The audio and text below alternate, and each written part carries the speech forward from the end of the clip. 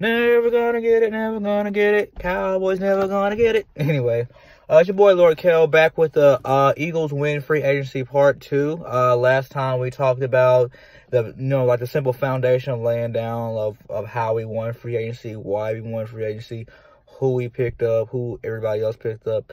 Now in this video, we'll go into more about why our signings are more qualified at the Super Bowl roster and compared to the other teams in our division.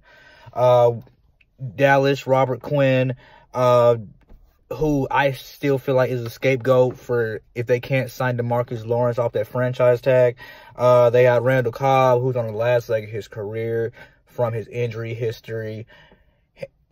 Hamstrings made of glass type shit. And then they got George Iloka. I don't know, man. His name sounds funny to say. Iloka. I look at y'all in the third place division this year. But yeah. Yeah, George Iloka. Just signings that don't really mean shit. You got an old-ass Randall Cobb, even though I think he's still not 30 yet. But from his injury list, he gets hurt like an old man. I mean, the man has hamstring problems. He had that year of the ACL and yada, yada, yada. So you can't rely on that. And they got George Iloka, who only has 9 interceptions for this whole half decade of his career. So that means you get 1 interception every year. That's just terrible. And the Cowboys want us to feel intimidated by this move. And no. Mind you, I'll say this. Iloka came from the Bengals, so he can't. I guess I can. I can and I can't. Because you're a professional player, professional secondary, and you only get 9 picks. Out of the many passes that come your direction, you only pick off 9 of them in like a 4 or 5 year span of your career. So, I don't know. And then a lot of their starting lineup has only seen 3 playoff games. And that's not even past really like the first or second round, because they went in 2016 and then they went again in 2018. So their starting 5 only seen 3 games, and then like the players they picked up don't have any playoff experience. They're probably just after a quick check and to have a star in the helmet, because for some reason it's so iconic to be a Dallas Cowboy. But that's neither here or there. Like the only person who would have playoff experience is Randall Cobb. And Randall Cobb played his whole career in the slot position. So you can't really, I mean, he needs a quarterback to throw him the ball. And Dak Prescott, as we've seen before, as he gets later on to the season, like, they become a run-heavy team. They need to run the ball. So that's where I leave it there. They have no playoff experience. And then we move up to the Redskins. They signed Brian Quick, Eric Flowers, garbage. Zach Karen, garbage. Don't know who he is. Landon Collins, garbage. Only seen 1 playoff game. He got bounced out in the first round. Actually, you know what? I take that back. Landon Collins is that dude, though, man. He's an all-pro safety. Gotta take that back. The Giants got Cody Latimer, cool. Benny Fowler, okay. Golden Tate, okay. Has only seen 2 playoff games, and that was with us. You know what? I'm lying. I think Golden Tate was on the Seahawks, so he might, like the Giants might have, picked up something, because he's a good slot receiver, and he's the best receiver when it comes to yards after the catch. So that's pretty good. Antoine Bethea, he has playoff experience. I think he won a Super Bowl with the Colts, I want to say. And then he had that small stint with Arizona. Then Benny Fowler. I like Benny Fowler because he played for the Broncos. He's really good with them. Very receiver with good hands. So the Giants have actually did better than the Cowboys in free agency. So that's sad, right? The team that's destined to go 4-12 this year did better in free agency than the Dallas Cowboys, because they have more receivers and the extra hand in the secondary. So pretty good. But they lost more in their game because they lost B.W. Webb, who knows their defense better than Antoine Bethea. So they definitely lost experience, and they lost one of their best pass rushers and Connor Barwin. So it's up to you what you really think. If you lost more, you gained. I personally think that you personally lost more than you gained, Giants fans, but that's just me. And then we move on to the Eagles free agency. We have Malik Jackson, two Super Bowl appearances with the Broncos, 11 playoff appearances.